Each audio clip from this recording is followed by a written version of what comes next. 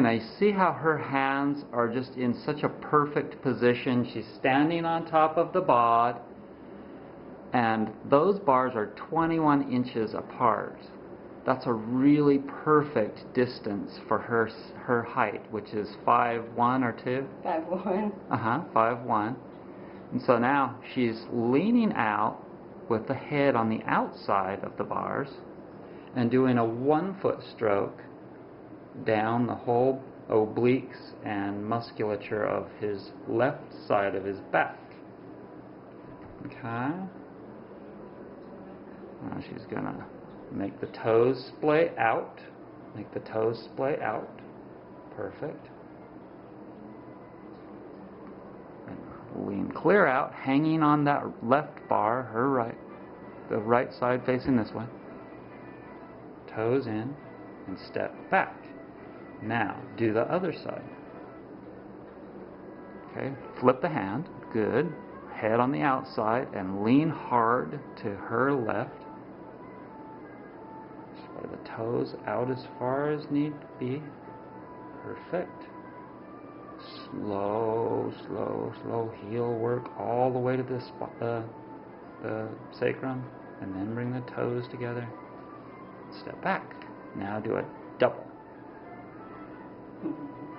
Okay, so this is called Ashiatsu Simple Barefoot Massage because these are just simple strokes that get the job done like nobody's business. Slow. And in order for her to go slow, she has to really walk her hands forward. Exactly. And then when she gets to an uphill, she has to lean back. Exactly. And then bring the toes together. This is one of my best students ever. Stepping back.